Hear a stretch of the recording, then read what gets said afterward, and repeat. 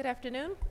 We would regard it as an abrogation of obligations that North Korea undertook in the moratorium that they signed on to in 1999, that they reiterated in 2002. That is clearly a part of the framework agreement that was signed in September of this past year between the 6 parties. And so it would be a very serious matter and indeed a provocative act should North Korea decide to launch that missile.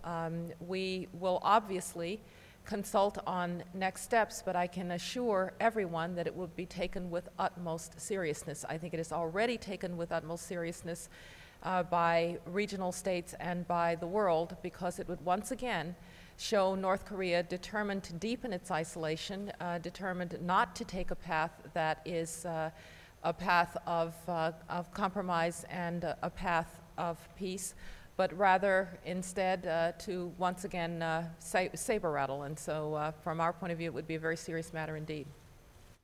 Health issues, education, and others. Thank you. Thank you.